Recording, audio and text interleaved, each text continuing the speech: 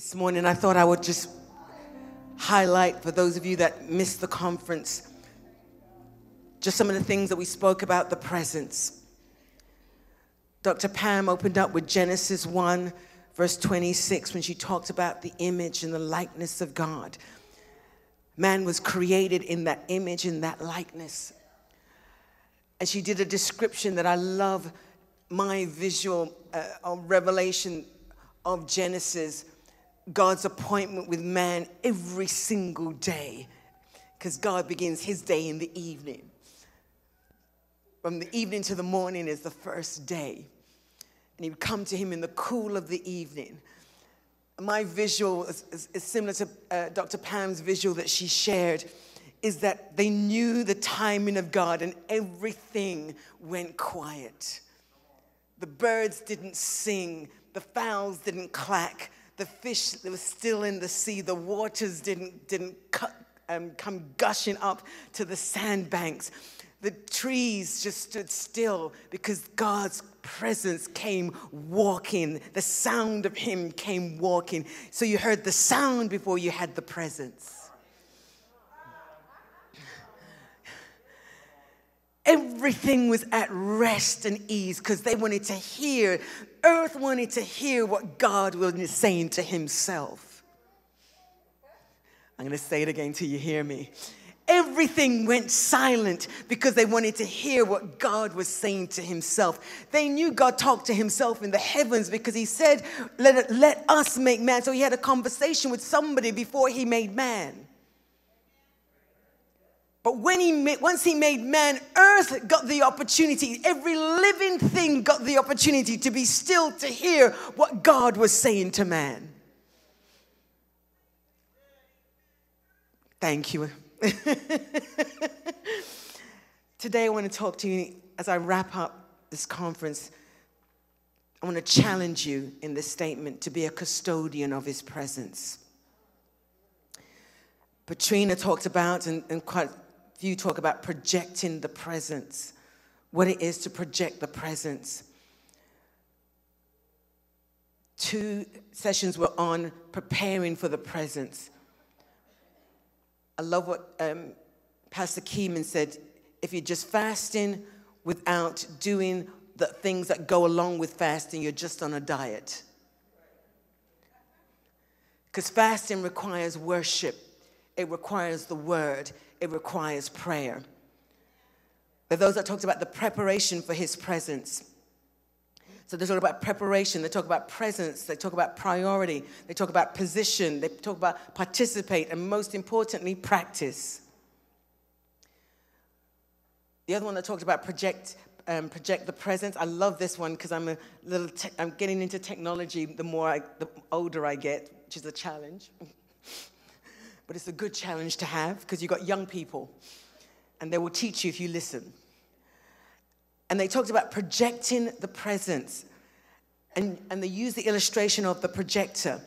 And one of the things I wrote down and I highlighted is that you have to have a certain sequence of order. If you skip the order, it's not going to project on the screen. There's a certain order that you've got to go through. And then I love the other phrase that they use, cause and effect. If I get in his presence, I'm going to have the effect of his presence. How do your leaders know that you have been preparing 6 days of the week before you get here on Sunday? Because there is a cause and effect. Some of us can linger longer in his presence because the cause is we've been doing it throughout the week. The effect is we just made it public. Oh, I'm gonna keep moving on, Dr. Marina. They haven't given me any. Oh, now they've given me time. All right, good. They gave you 1 Corinthians 13, verse 12. Now I look in a mirror. I love that because it shows you the progression of time. Once I was a child, I thought as a child, I acted as a child. But when I became a man, I put away childish things. I'm talking to you about being a custodian. What is a custodian? Let me tell you what it is. It is a person responsible for something. Those of you that are technical, you know that I'm jumping ahead of myself. What is a conduit? When I think of a custodian, I think also of a conduit. It's a channel for conveying water or other fluid. It can be a tube or a trough for protecting electrical wiring. That's all the technical stuff, right? But I love this part. This particular definition is what I want to challenge you with. Being a custodian and untie it with a conduit, you are a person or an organization that acts as a channel for transmission of something.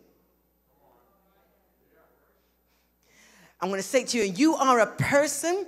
If you're in an organization, where am I at? I'm at Praise Christian Worship Center, Houston.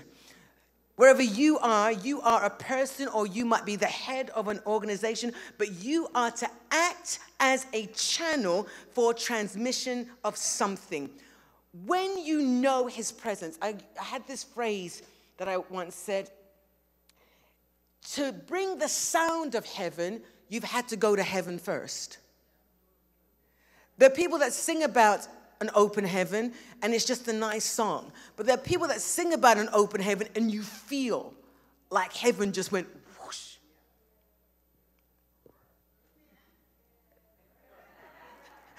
Those of you that were here this weekend, you totally understand that.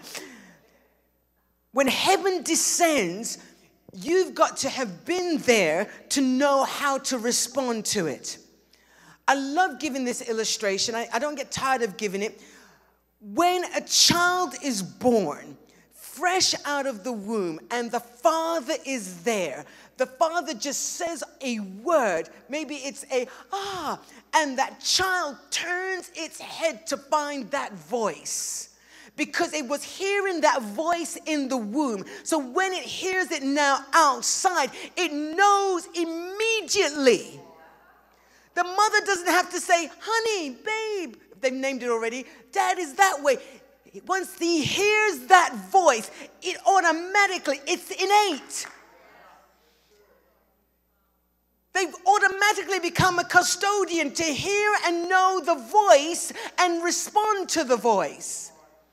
We're talking about his presence. Some people will read you scriptures, they will give you definition, but can you create it? You talk about it, but can you create it? You know, sometimes I like old school worship. Sometimes I go for the hymns. And many will say, oh, you're in that mode. Sometimes I go for the new stuff, and he goes, I don't like the new stuff. He says, it's like melancholy. It's like depression. And I said, we're going to get a lot of that, because a lot of people were depressed last year, so I can't wait for the new songs when they come out. But it depends on what mode I'm in. If I'm really excited, sometimes I will put on just the instrumentals, because then, you know, you call it soaking music. I know. So when you call it soaking music, you know, I've forgotten the other one. The healing rooms or soaking rooms, right? So you've got all those variety. But if you are not in a place, can you be polite, Dr. Marina? No, maybe not. If you're in a place where you're struggling with God, no matter what atmosphere you're trying to create, you're not going to respond to it, because your heart is hardened. Your ear is deaf. It's just noise. But when you, even when you're in that dry place, come on, somebody, just we'll just go, oh. No words needed.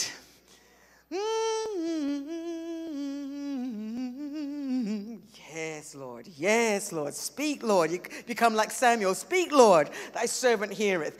To everyone else, it was just a hum. But to you, it was a draw. To you, it was an innate knowing that God is speaking to you, or he's drawing you. We love to sing those old songs, don't we? Draw me, Lord. The old school, draw me closer, just a closer walk with you. Old school for a moment, right?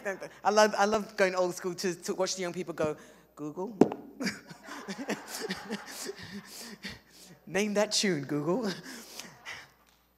But when you are, let's go, she talked about intimacy. intimacy, when you are aroused by the presence of God, there is something inside of you that has a willingness to yield. There's something inside of you that says, I surrender. You haven't said the words, but your actions.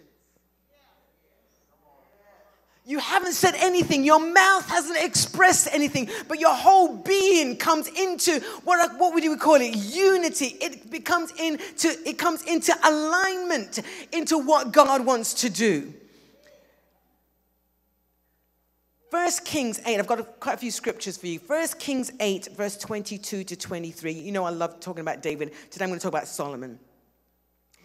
And Solomon stood before the altar of the Lord in the presence of all the congregation of Israel and spread forth his hands towards heaven. I went this way, towards heaven.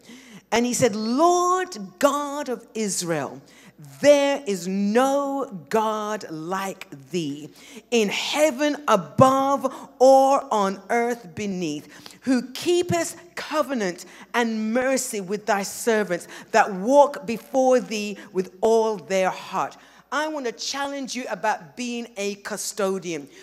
You cannot be a custodian if you don't recognize the full sovereignty, the full I was talking to Dr. Rennie, and I said to him, I'm being challenged to study theocracy. I mean, look, is that a word? Yes, it is. Because we study theology, which is the study of God, right? Theonology, the study of God. But theocracy is God says it, it is so. There's no committee to be formed to debate it.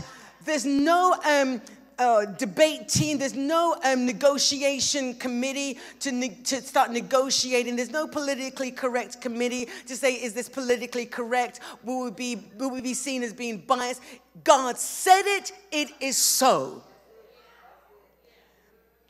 And when I looked at the scripture, I said, oh, this confirms, beginning to confirm my study. I haven't come to the completion of it yet because I'm still working through stuff because I'm just like, Lord, you said your yea is yea, your nay is nay, but I need to be like Moses. I need to be like Abraham. If by, which is why I said, perchance. Help me out, God, just perchance.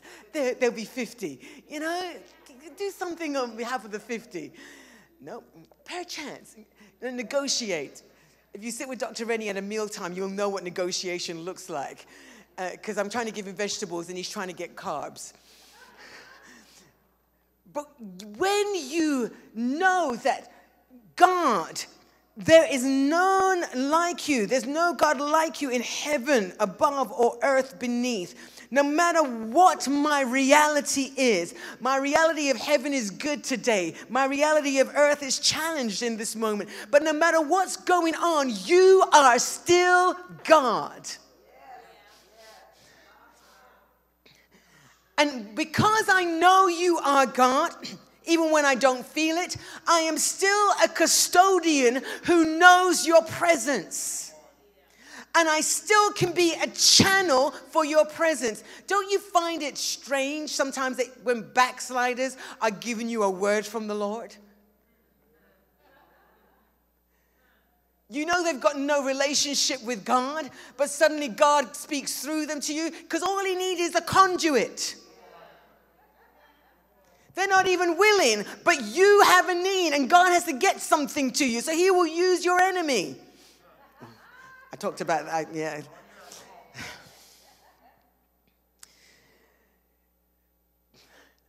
You can't talk about God and not acknowledge he's a covenant-keeping God. I remember in the political debates when, they talked about healthcare and healthcare couldn't be for everybody. And now the vaccination is free and for everybody. I'll just think on that for a while.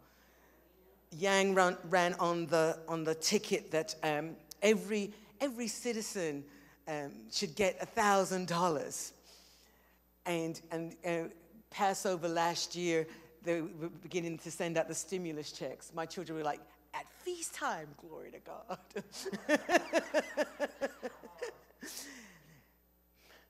Why? Because he's a covenant-keeping God. Those of you that walked through some hard places last year and you didn't know your job closed March and you're thinking it will open back by June, and by September, 6 months later, you're still not in your job yet. You're still not, but money was still coming in. And for those of you that know this, you were receiving money funds supernaturally. You know, you were just like, God. And as I love to quote, He can prepare a table in the wilderness. He can send food in a dry wilderness. He can supply for you. If you keep reminding Him who He is, you can be a conduit. When I think of a conduit and again what's the word I'm looking for? A custodian. I think of somebody, no matter what you're going through, you remember God. He moves, He's at His best when it's impossible. I'm gonna say it to you one more time. He is at His best when it's impossible. When you say there is no way on earth, He likes to let you know, I don't live in earth, I live in heaven, and I move earth. Hello, somebody. When you are a conduit, when you are what's the word I keep saying? Let me go back. A custodian. I'm getting 2 C's, right? When you are a custodian, you are in the pathway to host, handle. Oh, I just got this visual. Open vision. The wind is blowing, but you can't measure it. There's air, but you can't measure it.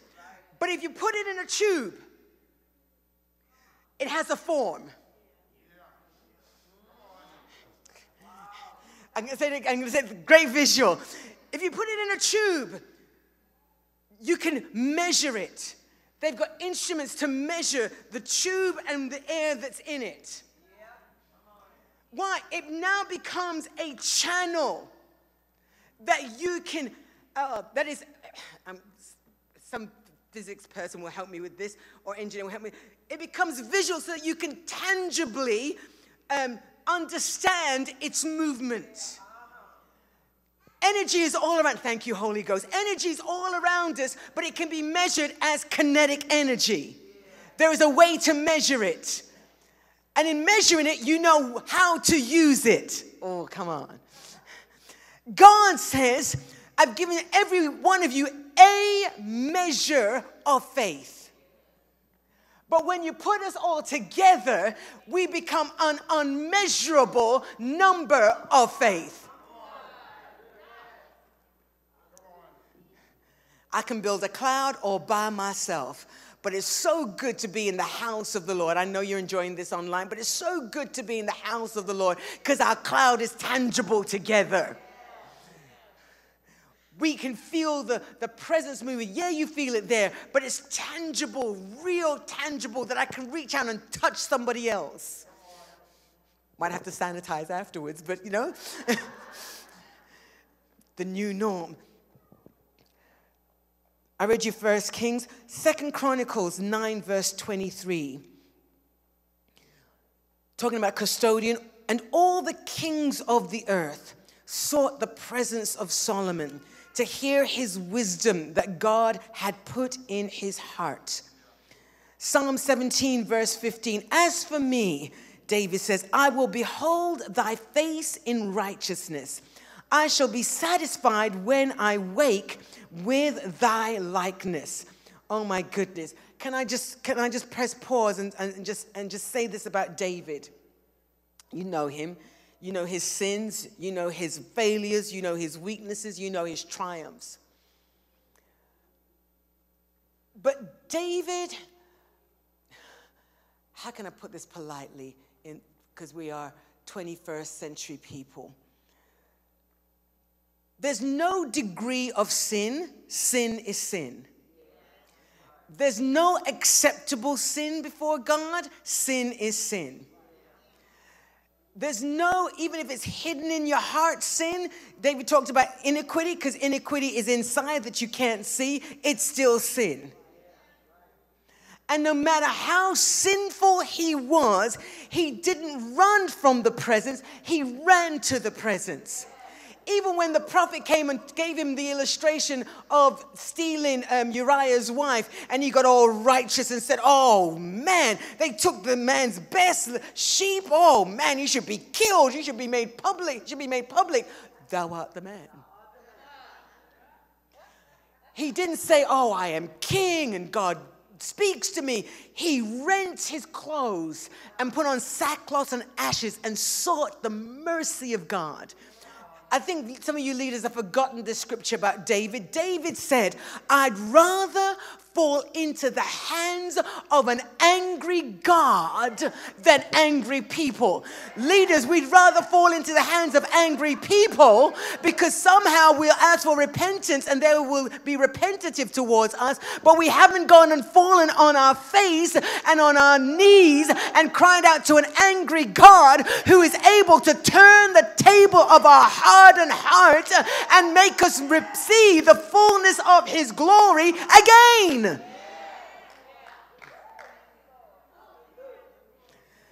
David knew he was a conduit. He knew he was a custodian. And no matter what temptation he faced, he knew he had one choice: get into the presence of the Lord his God. He would cry out, hear me, O God.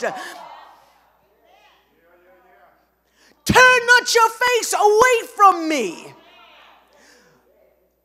He may have known, or maybe he didn't know, but I'm going to choose to say he did know, because the more you spend time in God's presence is the more identity change you have. Maybe he did know that he was made in the likeness and the image of God, no matter how many times he sinned, because sin will happen as a man. Job said, man is born to trouble. We're born to it. It's innate. You don't have to teach a child mischief. They just do it. You're going to teach them to be good by the consequences of being bad. Hello. But David, maybe he knew. Oh, because he said in Psalms 8, one of my favorite descriptions, what is man that thou art mindful of him, or the son of man that thou visitest him? Maybe he knew that he was made in the image and after the likeness of God, because as he worshipped, the more he worshipped is the more transformed he became, that even God said, no man has got a heart after me like David. Maybe sin is what kept driving him to know more of God. Really, Dr. Marina, maybe sin, because Jesus came along and said afterwards, or maybe it was David, oh, those that sin much loveth much.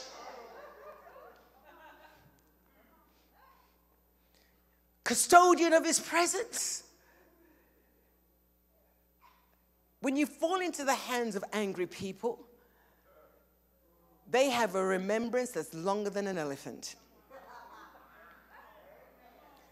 And they will sing the song, I'll remind you, I'll remind you, I'll remind you. But when you fall into the hands of an angry God, he says, I blot out your transgressions.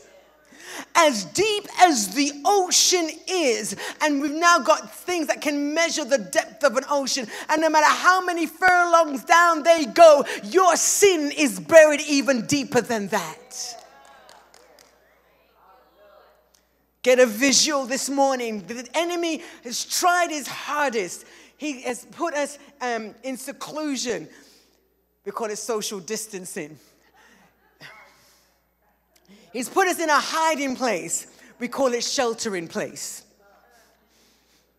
But no matter what he has done, some people have sat there in depression, and some have said, hear me, O God. Some have said, sanctify me, separate me, transform my mind, renew my mind. Some people have come and become a living sacrifice. Oh, purify me. I love teaching. I don't get to teach much on Leviticus and the various offerings. I love teaching on Leviticus and the offerings. I'm a blood woman. Yes, fillet the meat. Hallelujah. Get a nice sharp knife, slice that chicken open. Sometimes I say to you, I'm a priest in motion.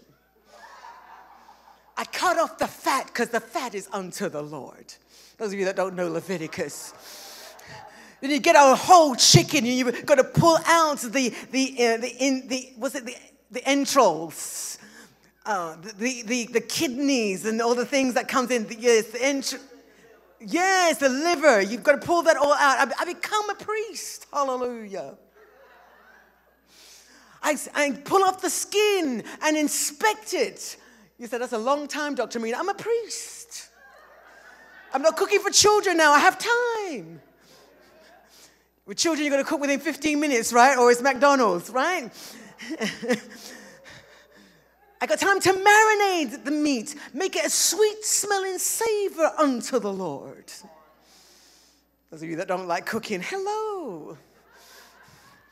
Maybe David knew that the more he spent with God, he became a living sacrifice. The things that were internal, that he had hidden, he had to pull it out and lay it on the altar so that God could heal it and remove it. Some of you, you're holding on to things. Just because no one can see it doesn't mean it's not there. My makeup is flawless. My clothing is on point. But you've got pain. You're in oppression. You're in a deep depression. But your face looks good, but your heart is broken.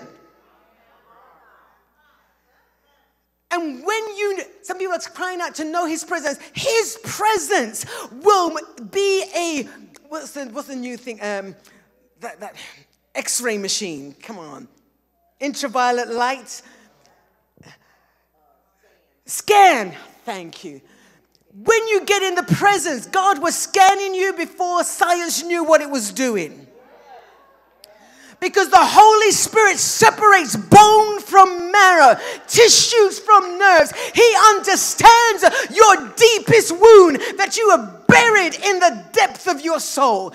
David called it his bowels of compassion. The things that you've hidden as hurt in the bowels of your compassion. And God, when you get in his presence, he will slice you open. Do an operation with no blood loss. Shantaramaha. With no scars. Nobody knows what he's removed. But all they know is when they see you in worship, they go, oh, she's different. Woo! Shamamuruvuri. Ooh, there's a real presence about her. Oh my gosh, look at him worship. I didn't know that he had expression before. Because most of our men are.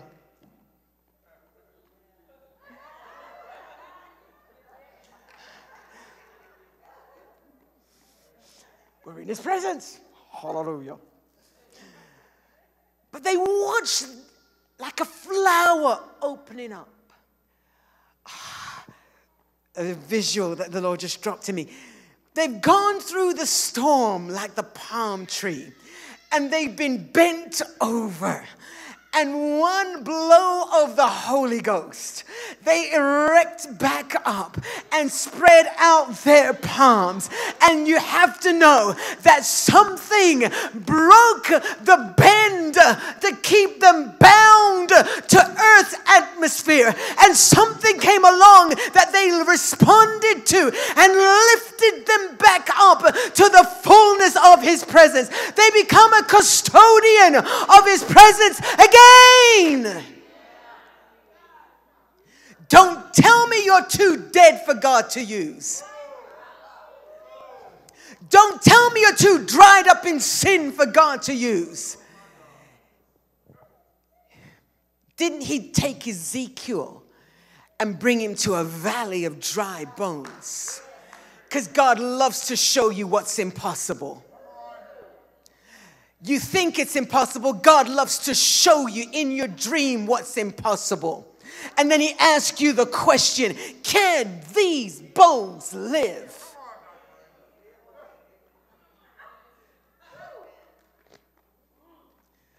Dr. Marina, I'm too dried up. I'm too dead. Can these bones live?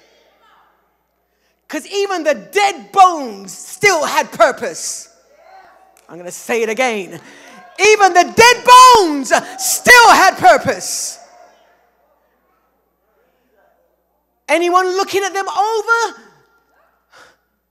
Just dead bones. But to God, purpose just needs one breath. Shanto Romaha. Purpose just needs one breath. And that one breath will draw limb to limb. Come on, get a visual with me. Limb to limb. Because even your ankles, your toes know it needs to be joined to the ankle. The ankle bone's connected to the knee bone, and the knee bone's connected. All right, behave. Hear the word. I'm sorry. By itself, it is nothing. But when it gets joined,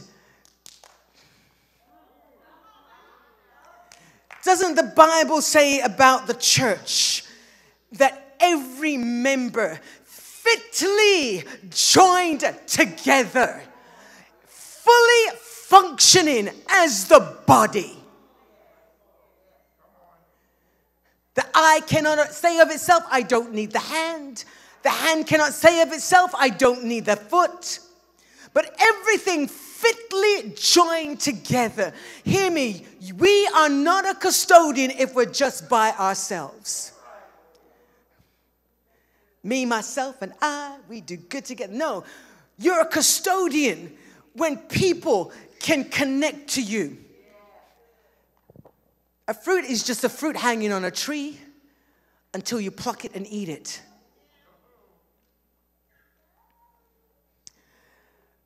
Oh, I could digress, but I won't. I'll stay on point. Jeremiah chapter 5, verse 22. Fear ye not me, saith the Lord. Will you not tremble at my presence, which have placed the sand for the bound of the sea by a perpetual degree? I got such a visual of this, that it cannot pass it, and though the waves thereof toss themselves, yet they cannot prevail. Though they roar, yet can they not pass over it. God sets boundaries, but it's I love this word, perpetual decree.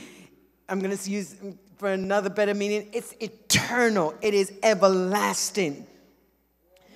1 Corinthians 1 verse 29, that no flesh should glory in his presence. It's a perpetual decree. I'm tying the two together. God gives man, I don't want to say restrictions because we've got free moral will. But when it comes to his presence, I cannot glory and say, I know his presence so well that I can bring it. Because the moment I do, I've disqualified myself. No man shall glory in his presence. No flesh shall glory in his presence. No status, I'm going to put another word in, no status of man. No fivefold should glory, their flesh, their gifting should glory in his presence. Because his presence is all about him. When you talk about the manifested presence of God, the panim, you are face to face. And, what's the scripture? And face to face shall we behold him. And as we behold him, we become him. Because there is an exchange. The greater takes over the lesser.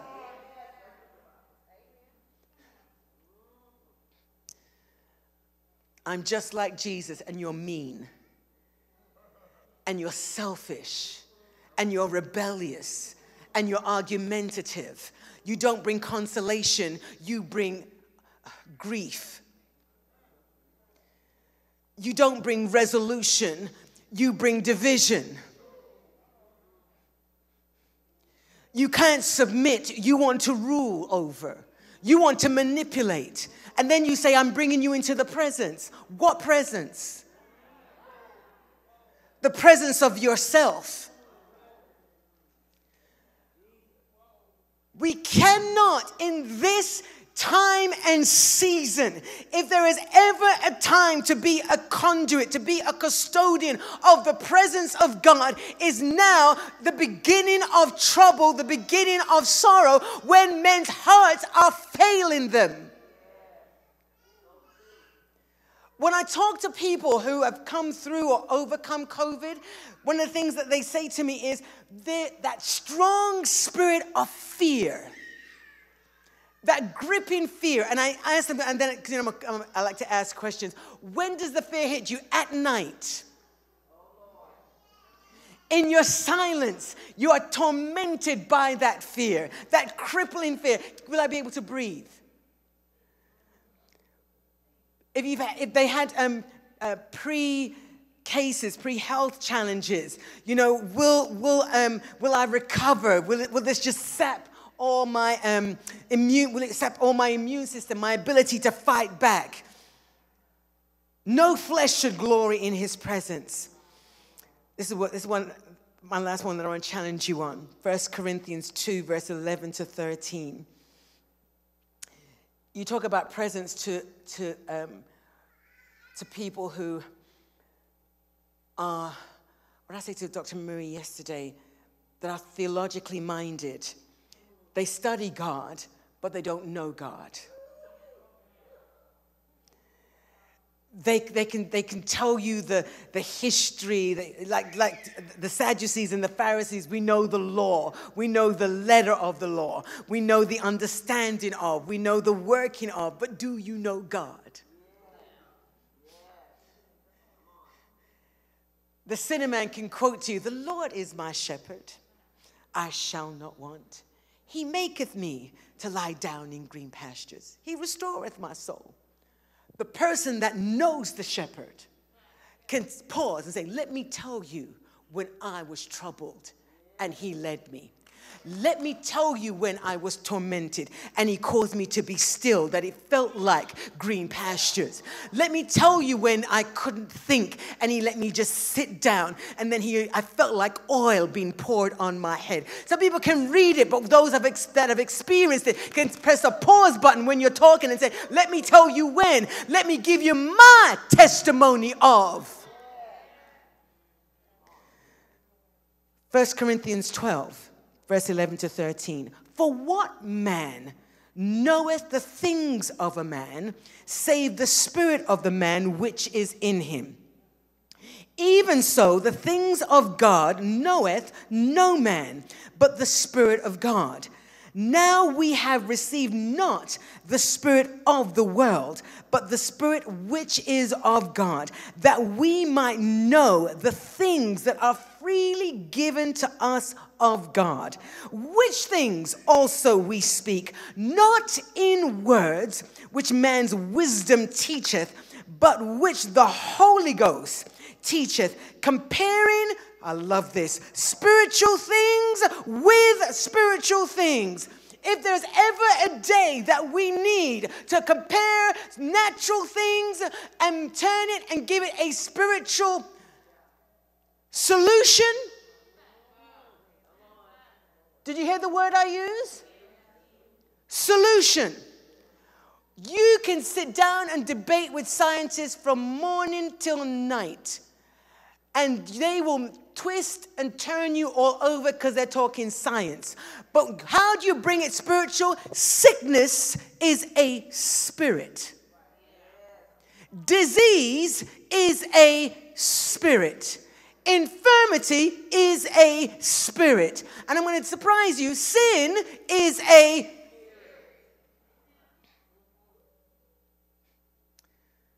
The natural man won't understand the things of God because they are foolishness to him. He cannot discern. He doesn't have the Holy Spirit that is a teacher of all things and a revealer of all things. Hello. There are Christians that don't have the Holy Spirit, so they are still sticking to doctrine. And doctrine is good because it's our foundation, don't get me wrong. But when the Spirit of the Lord comes and starts revealing and searching out, and then you become the solution to things. Stand to your feet. I'm going to tell you what I told all three of my children as they were going off to college. All three, when I prayed over them going off to university. I didn't like the prayer, but I felt so good about it. I said to them, may you come upon new problems so that you become the solution. May you face new challenges that you become the solution. Because your world, your generation is looking not for debate, but for solution. What's the thing that Paul said? I do not come to you with enticing words of man's wisdom, but I come to you in the demonstration. Because that was his gospel. We're so busy being political. We're so busy trying not to offend. I love the illustration that Patrina gave. We're supposed to be this big P projecting his presence. And sometimes we're just so small. We feel so insignificant. But I want to remind you, greater is he that is in you than he that is in the world. I'm going to go back to David. Could it be that David, going so much in God's presence, even though he cried out, hear me, O God, but he knew, David talked more about God Almighty than any other in the Old Testament. He knew him, his revelation, even as a man struggling with sin, struggling with weakness. He knew God. His revelation of God was God Almighty. I challenge you, be a custodian of his presence. Know the fullness of who he is. Absorb his greatness, absorb his gratitude, absorb his mercy that endureth forever and ever. I don't know what you are walking through, somebody that's watching online. I don't know when you felt like you had given up or you gave up, but I thank you for staying on and hearing this word and the words over this weekend. That as dead as you feel, just one breath can make your bones come to life.